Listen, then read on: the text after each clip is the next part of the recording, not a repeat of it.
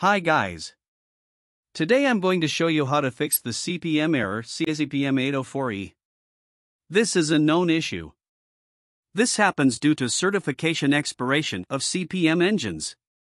You can find CyberArk article in the description in case you need to know more about the issue. Basically, the issue is CPM engine will stop processing task due to expiration of signatures.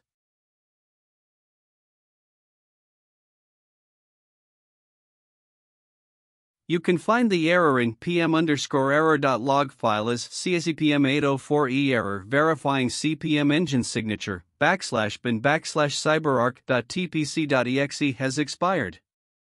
Also same for other plugin engines. The solution is to update the CPM plugin engines and certificate. First, we have to download the zip file containing the updated signed engines and related files from CyberArk Marketplace. You can find the link for the CyberArk Marketplace in the description. Let's download it. I have downloaded it and copied the files to the CPM server. Note that this new engine requires NETFramework 4.8 as a prerequisite. So, let's check whether it is installed on my CPM server. You can use the registry setting which I mentioned on the description to check installed NETFramework on your server. If the version is not installed on your server, make sure to install it before you update the engine files. For the required version is already installed on the server. So, no need to install it again. Now, on the CPM server, I'm going to unzip the downloaded files. I have to go to the CPM bin folder located at C:\program files, x86, /cyberark /password manager /bin and replace the existing engines and files with the new files. Make sure to stop CPM service before that.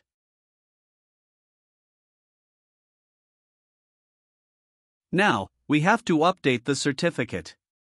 To do that, right-click the cyberark.tpc.exe file and select Properties. Select the Digital Signatures tab, select the signature in the signature list, and then click Details.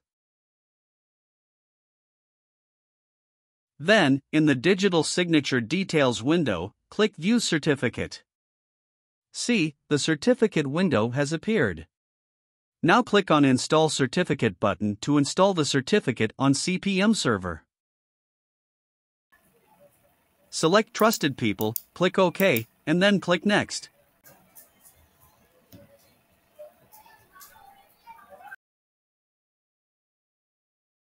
Let's start the CPM service. Now, let's check pm_error.log file to confirm whether the issue has been resolved. We can see, now CPM has started processing the tasks. Let's finally check on PBWA side to confirm functionality of CPM server. Here we can see CPM is functional. Okay.